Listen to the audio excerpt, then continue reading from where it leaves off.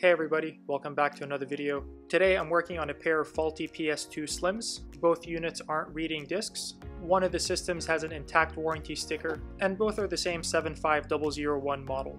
Both have surface scratches and scuff marks, and someone's attempted to repair this unit right here, made clear by the fact that there's electrical tape where all the plastic screw covers are meant to be. I'm gonna work on these as a pair since they have the same symptoms, and so you guys don't get confused when I go back and forth between them. Anytime you see them on screen together, the one with an intact warranty seal is going to be on the left, and the one that's been previously worked on is going to be on the right. So here I am hooking up the Virgin PS2 to my capture card. I'm using the cleanest game disc that I have to eliminate any potential problems caused by a scratched up or dirty disc.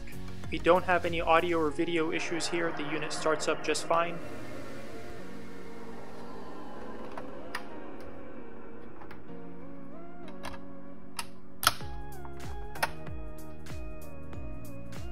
But the optical drive shows no signs of life whatsoever. I can't hear any sounds indicating that the laser is moving or the disc is trying to spin up. It just appears completely dead. And we'll just call this guy the dirty PS2. This is the unit where there's signs of a previous repair attempt. This guy powers up as well. We're getting both audio and video.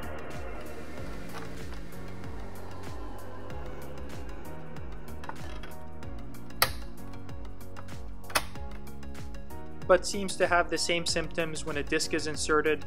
It doesn't sound like the disc is trying to spin up or that the laser is moving. It just looks to be completely dead. Nothing left to do but open these guys up and take a look inside. I decided to start with the dirty PS2. Given it's got mismatched screws, it's missing all the screw covers, I might as well learn my way around the PS2 on this unit. That way, if I happen to make things worse, I'm not going to be too broken up about it. When disconnecting the ribbon cable for the power switch board, the pull tab fell off, but it looks like the pins are intact, so I should be able to glue that back on. And I'll come back to check on the saved battery later. Right now I'm just focused on figuring out what's going on with the optical drive. Now, I have downloaded a service manual for this system to help me out, and my first thought is to check all the fuses. There's 14 fuses on this system, and several could be responsible for circuitry that communicates with the optical drive, so it makes sense to quickly check them and eliminate that as a potential cause. The fuses are on the back of the motherboard, so you have to do a full teardown and remove the lower shield if you want to access those fuses on the back.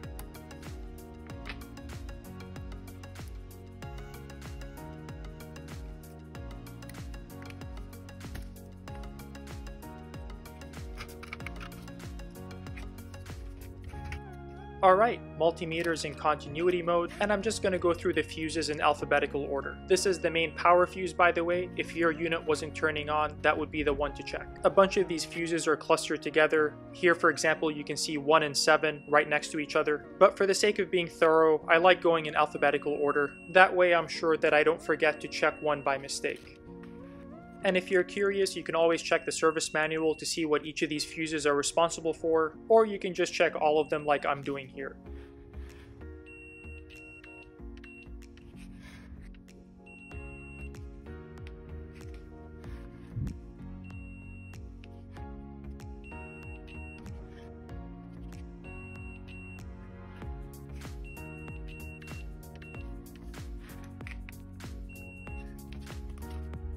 All my fuses turned out to be good, so now I shift my attention to the lid sensor. There's 2 lid sensors on the PS2 Slim, and their job is to let the system know when the lid is open or closed.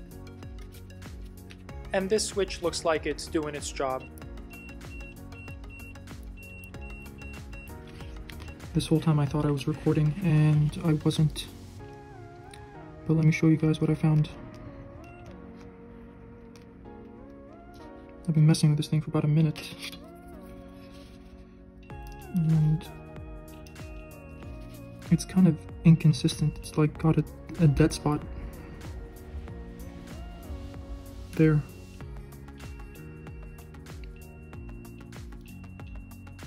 I did already push it in like 20-30 times, so maybe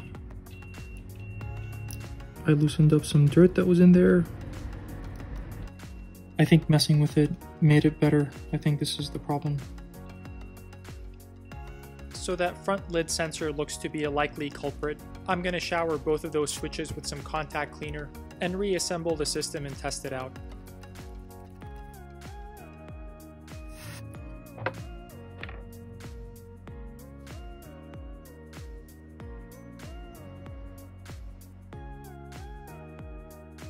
And let's quickly glue the pull tab that fell off the power switchboard ribbon cable.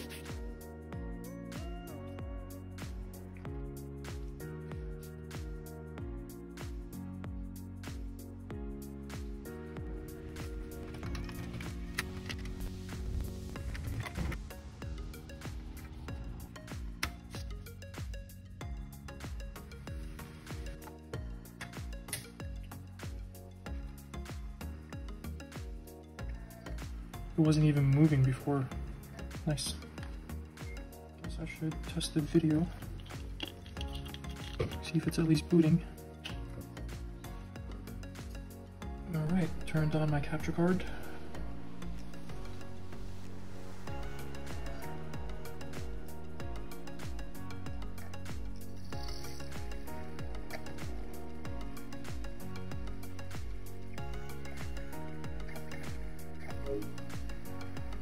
It's working.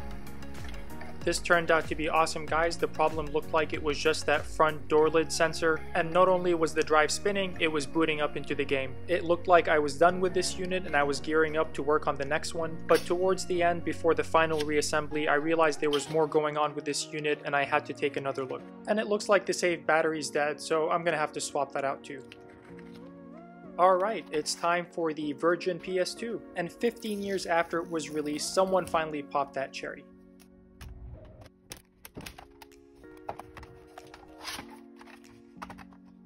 And this time around, I'm not going to do a full teardown to check the fuses. The very first thing I want to check are the two lid sensors. I press them both down, nothing seems to be happening, but only after a couple of tries the drive is already showing signs of life.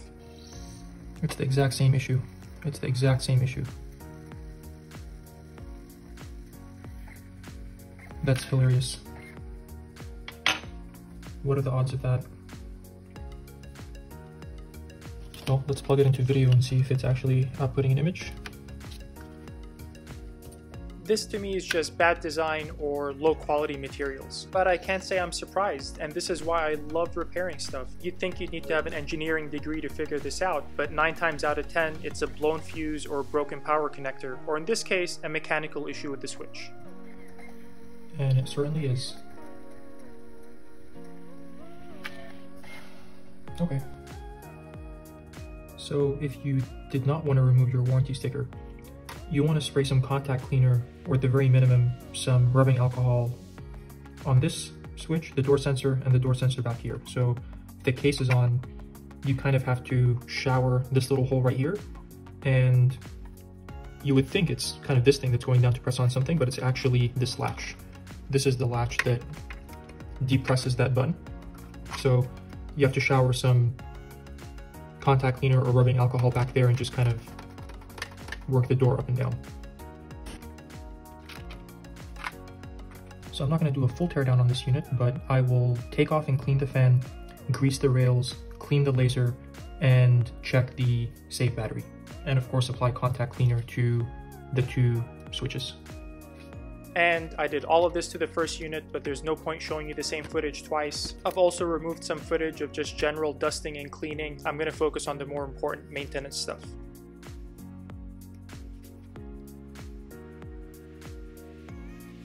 Some new lithium grease.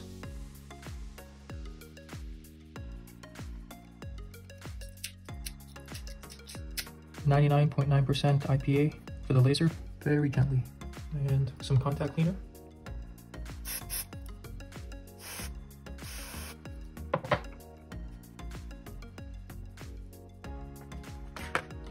Let's see how that battery's doing. It's dead. It's completely dead. Alright, let's see about these batteries.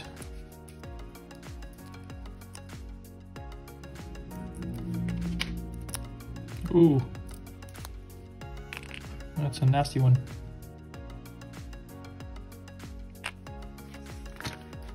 Now, I have a couple of different options.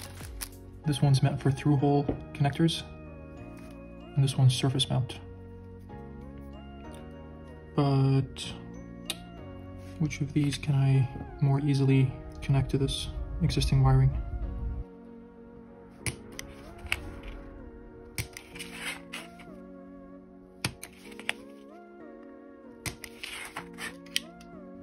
It's been a while since I've done any soldering. This should be fun. So I decided to try the through-hole connectors. I'm going to try and bend them both so that they're pointing in the same direction. So let's try that.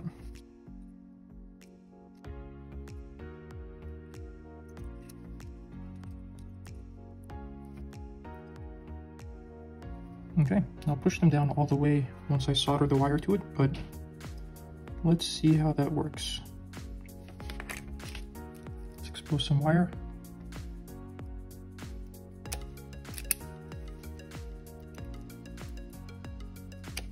There we go. And use just a little bit of heat shrink tubing to clean everything up.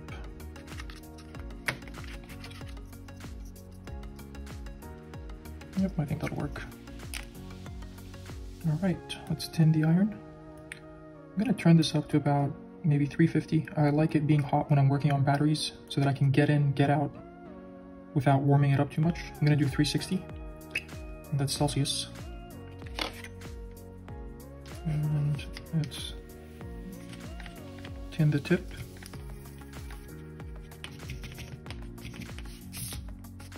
Get a little solder on there.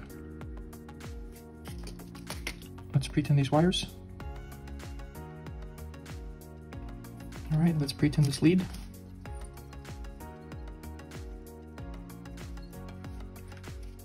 Heat shrink. And in case it's not obvious, red is positive.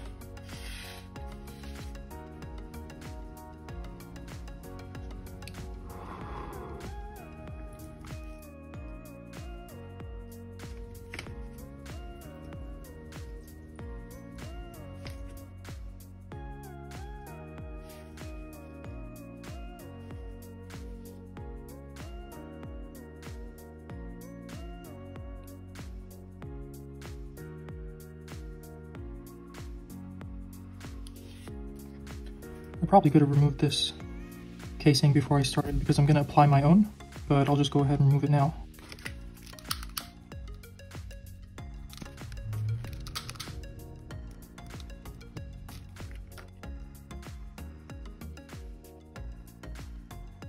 Now, I'm not going to go crazy with this. I don't want the battery to get hot, but let's just shrink it down a little bit.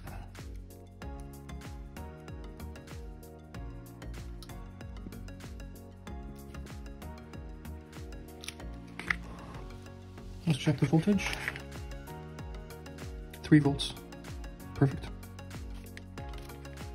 Given these cables are a little thicker than the originals with the insulation, I'm going to try and snake it underneath for a cleaner look. Nice. Is that gorgeous or what? I'm just going to repeat the process for the second battery.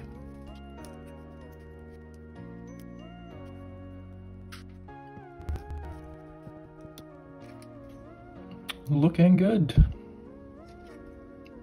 All right, so I put down a little bit of tape to fasten the fans down the way that they were before, and I hooked everything up to test it all out before final reassembly. And what I found was the Virgin PS2 is working perfectly every time. The one that had been previously worked on is only reading discs half the time, even less than half the time. So when we tried it earlier, I think I just got lucky and it worked. But let me show you guys what I mean. All right, let's put a disc here and let me hit record on my capture card. Turn this thing on. Press the 2 switches.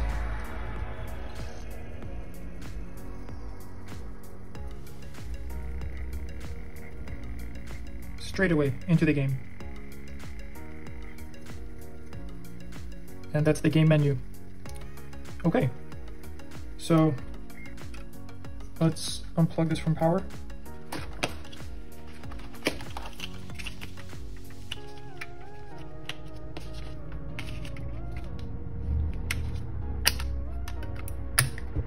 Turn this on, hold down the 2 switches.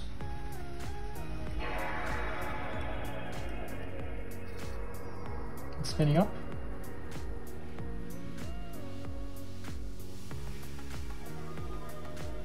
And it's still on the main menu. It hasn't started the game. I was hoping I could show you guys that it was intermittently working. I thought it was only kind of having problems half the time, but I've tried this about 10 times now and the game's still not starting. So I've seen this start twice, which is a good sign. Let's try and do a pot adjustment on this unit and see if that makes a difference. Now the good news is I have a working unit that I know has not been tampered with, so I can get some baseline values for the laser from this drive, and then we'll see what those values look like. This is my good drive. So here I have the multimeter on resistance mode, and there's two potentiometers on here, one on the top that says CD and one on the bottom that says DVD. And each potentiometer has 3 points, one on the top and 2 on the bottom. The resistance that we're going to measure is going to be across the 2 rails on the bottom. So let's do the DVD one first and get a reference point.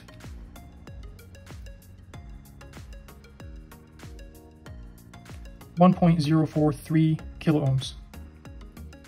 1.043. And for the CD,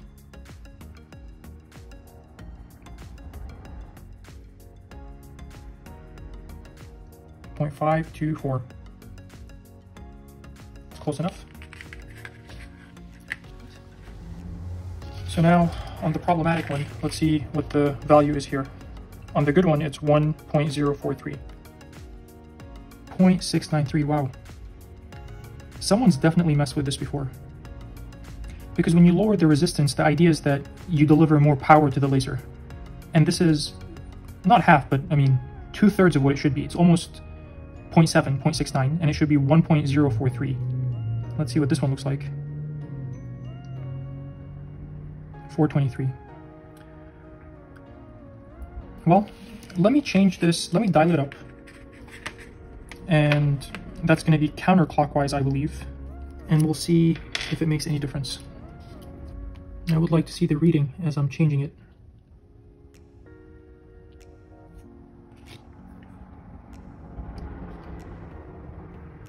So I'm going to try and go counterclockwise. It's very sensitive.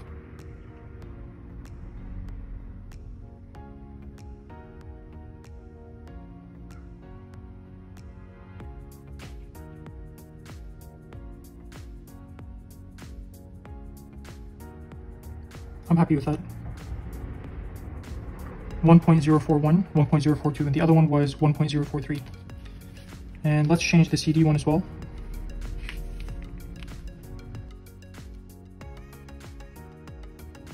.423, and we're targeting about 523.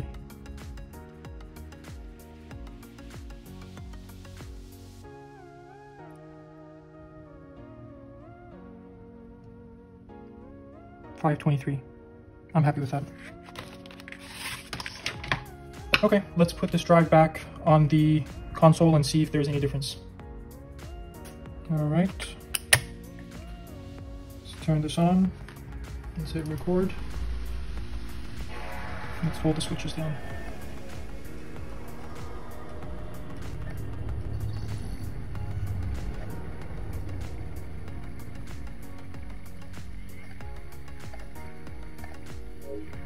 And the game started up. Would you look at that? Awesome, awesome, awesome, awesome. Let's wait for the in-game prompt about the memory card. There it is. Okay. I'm satisfied with that. Let me put these back together and we'll give them one final test. All right, guys, these have been washed. We are ready to start putting everything back together. I'm going to keep them original to their board, so I'm not going to mix and match. This is the unit that was previously worked on, and this is the one where we had to peel off the warranty sticker.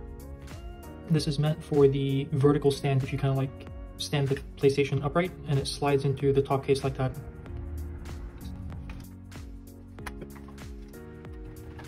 Now, these are the proper case screws, and these are the ones that came holding together the unit that was previously opened. So I'm not going to use any of these. Since I have 6 of these, I'm just going to use 3 and 3 until I come across another parts console and I can finish this one up completely.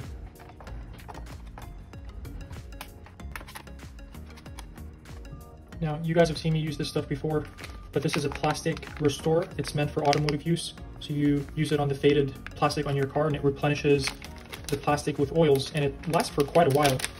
Even in the beating sun, you only have to apply it like once a year.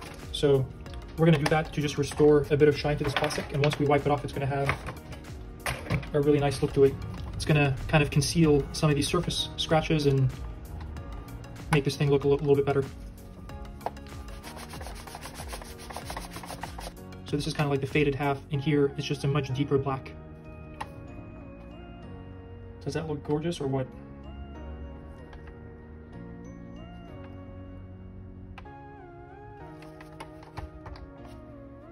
Alright guys, for the final test, I am going to power these up, probably off camera, and set the time, and unplug them, and then we'll power them on together, make sure the clock battery is working so the time and date are saved.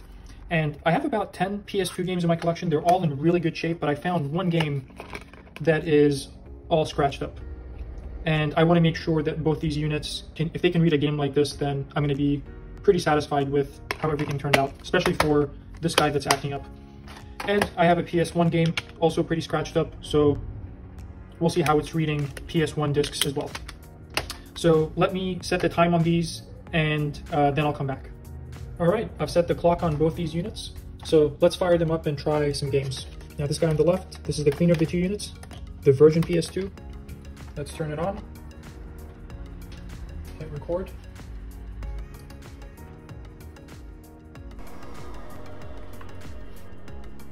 Config, and there's the date and time. Perfect. All right, let's try a PS2 game. I have not tried this yet. This is a very badly scratched up disc. Some pretty nasty scratches on that.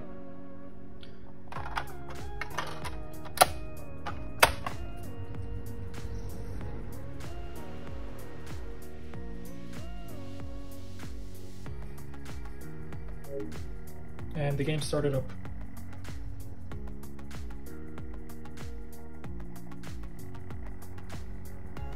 Okay, I'm happy with that. Let's try a PlayStation 1 game.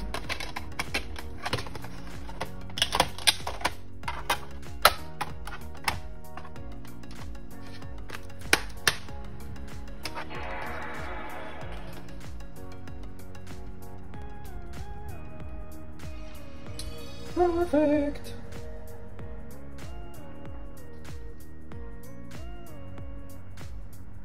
Cool, I'm happy with that.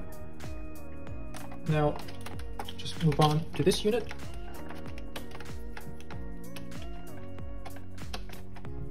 Power this guy up.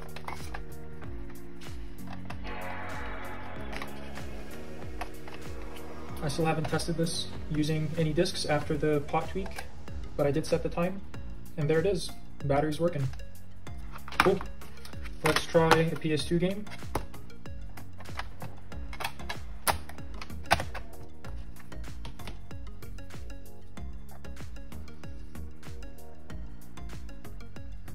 It's booting right up. Awesome.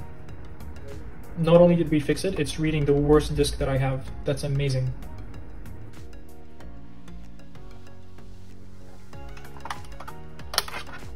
Alright, let's turn this off.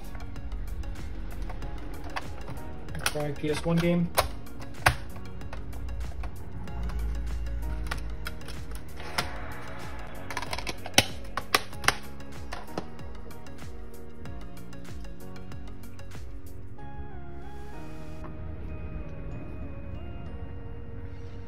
There it is. And again, that's a really scratched up disc. Awesome. So if I had to guess what happened here, this unit probably stopped reading discs. And as we found out, the issue with both of these was that micro switch, that door sensor in the front. And the previous owner probably Googled online, PlayStation not reading discs, found a thread about tweaking the potentiometer, and that's the first thing he probably tried on this drive. The numbers were way, way, way off. I mean, they were almost half of what they should be, and that's delivering a lot of power to the laser. So I wouldn't be surprised if some damage was done in terms of reducing the laser's life, but it's working fine right now. All right,